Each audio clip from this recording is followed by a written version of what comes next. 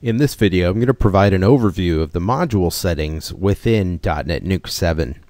Now, in order to access those module settings, you need to be logged in with someone with edit permissions on a DotNetNuke website. Typically, that's going to be done through an administrator or a host account, but you can use other accounts as well, depending on the permissions defined on the website. Now, in order to access the module settings, we do need to be on a specific page and be in edit mode on a page. So I'm going to go ahead and go to the control panel and click on the Edit This Page button. Now, as soon as we do that, we see on the page where the various modules are that are providing content and functionality on that page. We can see those designated by the three black icons, the pencil, the gear, and the arrows that show us where we can move modules, which we've covered in a previous video. Now, in order to access the module settings, we want to go ahead and just pick one of the modules. I'm going to go ahead and choose the module here in the middle of the page that says Welcome to Awesome Cycles. The module settings are found under that gear icon if we go ahead and click on the settings link that appears.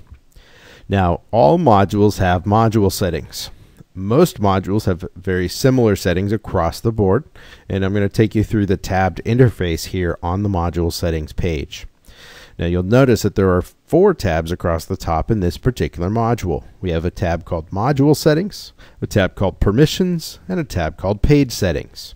After that, we have a tab called HTML Module Settings. Now, those are module settings specific to the type of module that we happen to be working with. Not all modules have specific settings, so you may only have these first 3 tabs available to you. Now, from the Module Settings tab, we find a section called Basic Settings.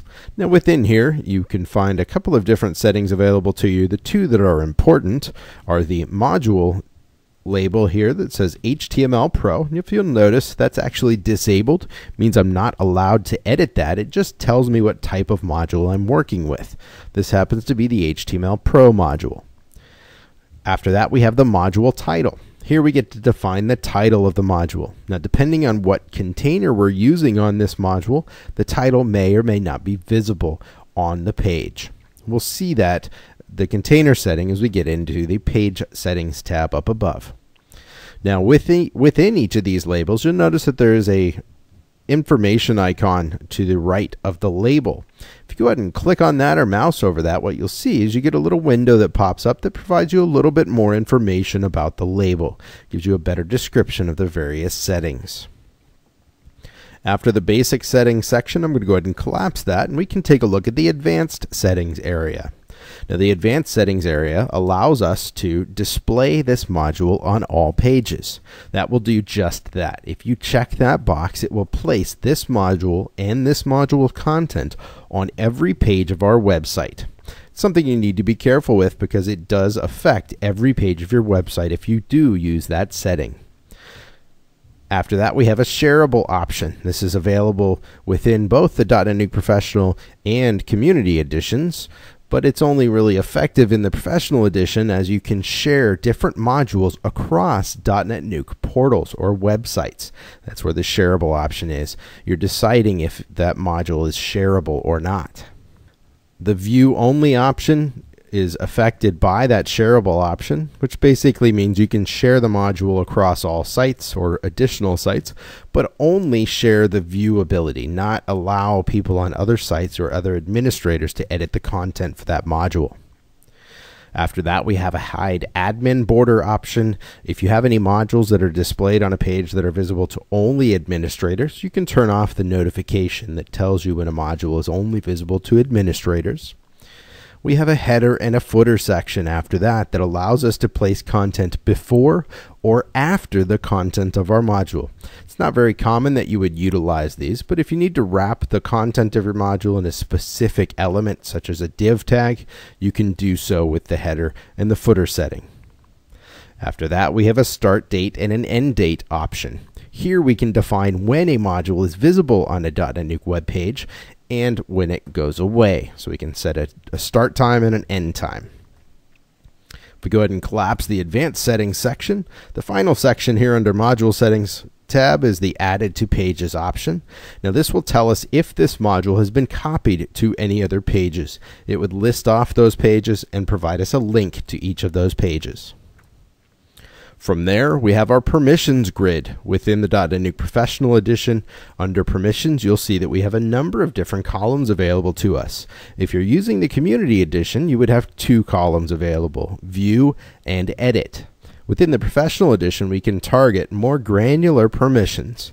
I'd encourage you to check out some of the permissions videos in the DotNetNuke video library for discussion around that granularity. But basically, within the permissions grid, we can control who can view the module or who can go through and edit, delete, export, or import. We can control who has those permissions based on the security roles, which we find listed in the rows on the permissions grid. Now you'll notice that the view option is actually locked on all of these rows.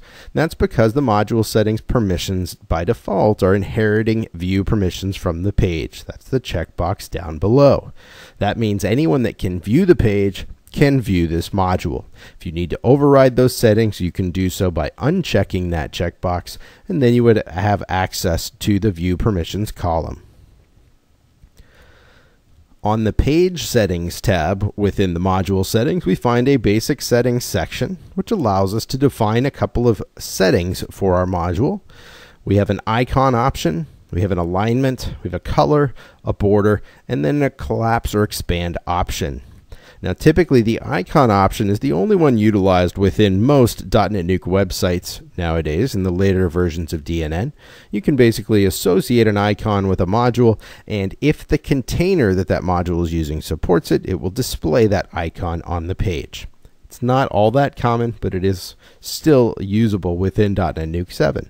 Now the alignment, the color, and the border settings are available to you if you really need to get in and customize the alignment or the color, the background, or the border of your module. But typically that information is controlled by the module's container, which is a setting we'll find down below. So if we go ahead and scroll down, we do have 2 options here that are really going to be important to you as a content or a site administrator. The display container option and the module container option are the 2 most utilized settings here within this basic settings section on the Page Settings tab. Display container decides whether the module should have a container that displays when the content is displayed on the page. After that, we have the module container option, which defines which container is being applied to that module. You can see right now in this module that we selected, the container that's in use is called Gravity-No Title, and it says host right there. That tells us it's a host container, meaning it's available to all modules and all websites within a DotNetNuke installation. In that drop-down list, we'll find that there are a variety of different containers available to us. I would encourage you to check out some of the various containers that are installed on your DotNetNuke website. You can use the preview link there in order to preview what those containers would look like. After the basic settings section, we do have a cache settings area in which you can control some of the cache options for our module. So if you want to allow the module to utilize caching for performance reasons, you can choose whether it should use file, memory, or database caching. You can actually even turn caching off. It's not very common that you would need to adjust those settings. And then finally, under the advanced settings section, we have an option here to set as the default settings and apply to all modules. Now, what this allows you to do is we can take all of the settings that we defined in basic settings and cache settings, and we can apply those settings to every module that gets added to our DotNetNuke website. That's where this set as default settings comes into play. The apply to all modules checkbox allows us to take all of those settings in the 2 previous sections and apply them to every module on our website that's already there. Both of these settings are very powerful. They're not very common that you're actually going to utilize them on a regular basis. And finally, the last setting within advanced settings is move to page. This allows you to change where the module is. If we want to move this module from the home page to a different page on our website, we can choose which page we would like that module to move to, and then when we click update down below, the module will be relocated. Now finally, we do have an HTML module settings tab. We're not going to go into the specifics of the HTML module settings within this particular video, but check out some of the other videos within the DotNetNuke video library. Now finally, I'm going to go down to the bottom of the page and click Update to save all of our DotNetNuke module settings for that Welcome to Awesome Cycles module. And we can go through every module on our DotNetNuke website and customize the settings.